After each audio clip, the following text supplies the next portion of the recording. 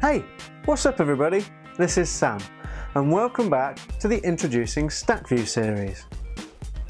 In this part of the series, you're going to learn how to unleash the true power and potential of a stack view via nesting. And using this newfound knowledge, you're going to start building up some really quite complex layouts without ever having to touch auto layout constraints. Here's what the app will look like when you finish this part of the series.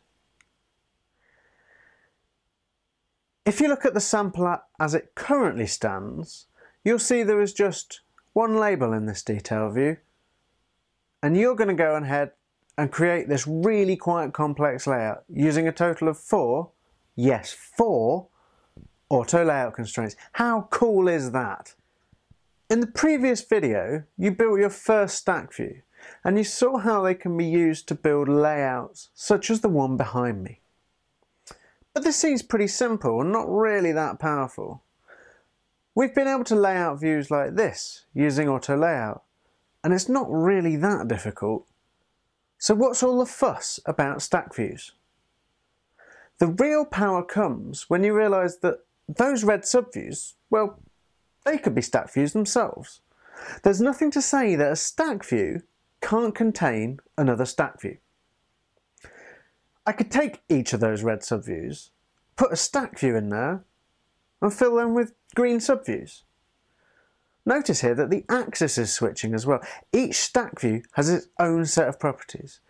We've got a vertical stack view containing a set of horizontal stack views.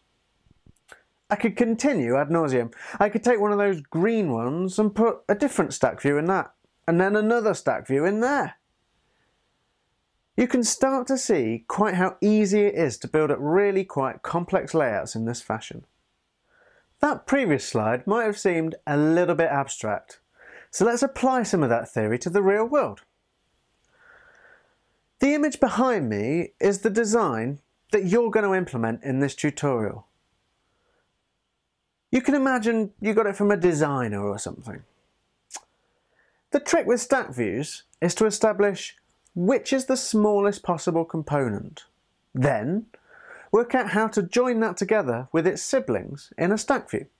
Once you've done that, you can treat that as a complete component and then work out how to stack that with the rest of the subviews, etc.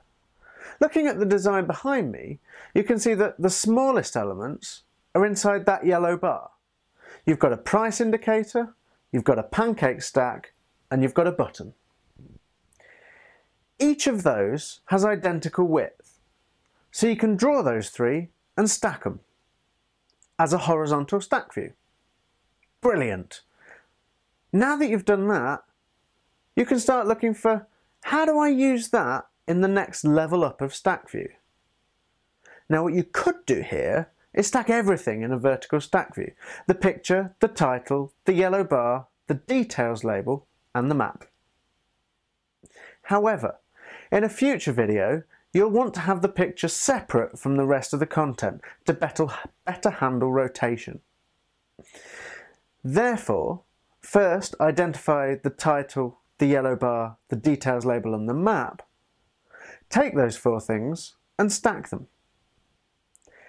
This time, you need a vertical axis and an alignment to stretch the subviews to fill the width of the stack view.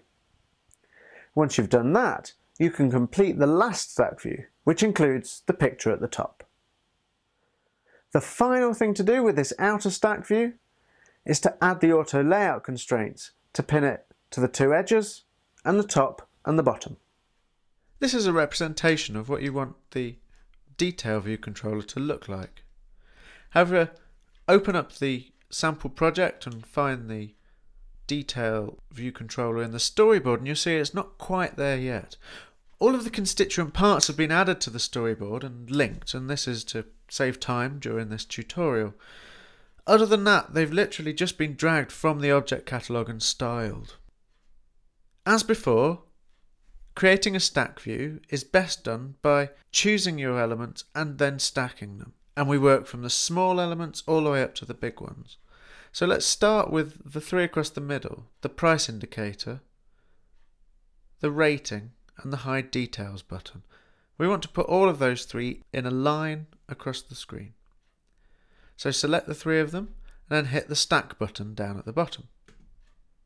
There you go, stack straight away. It's recognised that it should be horizontal, although obviously you can go in and change the axis to vertical should you want to, and it will flip it around. Here we're going to stick with it horizontal. The alignment is centre. You could obviously choose top if you wanted, but we'll stick with the centre. And the distribution is fill, which means it will stretch one of the constituent subviews to fill the entire space. Now you want this stack view to have a yellow background. But if you remember back, Stack View is a non-rendering UI view subclass. This means you can't set the background on it. It is there solely to organise the distribution, the layout of its subviews. Therefore, to get the effect of it having a background colour, you need to place this Stack View within another view. Handily, there's one already prepared that's the right colour down here, so if we just drag that up into roughly the right place, and I'm going to grab the Stack View and drop it inside that view. Also, if you remember Stack Views, you need to specify at least their position, if not their size, using auto layout constraints on their exterior. Here we're going to specify both. We want to pin it to this yellow view to make sure that they're always at identical size. We do that, as ever, using the pin menu down the bottom. We don't constrain to margins, that's good, and then we go through and set 0 on each of these edges. I need to select that one. Add those 4 constraints. Immediately it's gone red. Interface Builder's a little bit angry with you. Don't worry about that right now. As we continue to work with the layout, we'll fix this. It's to do with the positioning of this yellow box. Our next stack view is vertical. It's going to include the title label, this yellow box, the details label, and the map view at the bottom. It's not going to include the image view, and that's for a reason that you'll see in a future video. So once again, I select those 4, and I hit the stack button. We'll see what it does. So it's stacked it vertically, that's correct. However, it's got the alignment wrong. It's set it as trailing, so I want to change that to fill, actually. I want it to make sure that it stretches all of those subviews to match the entire width of the stack view. Distribution will leave us as fill for now. And our final stack view is going to include this new stack view and the image view. Once again, select the 2 and then hit stack. And whoa, that's created a massive picture. Don't worry about that, that's to do with the intrinsic size of this image. We're going to fix that by specifying the size of this outer stack view. Once again, we use the pin menu, and we're just going to pin it to all the sides. We don't want to constrain it to margins. We do want 0 at the top, on the sides, and at the bottom. So this is going to pin it all the way to the view controller's view. This has resized it, but it's moved it off screen, so we can fix that with the auto layout fixing menu, this update frames. There we are, it's pulled it all in. That's looking quite good. It's hand wavy, roughly correct.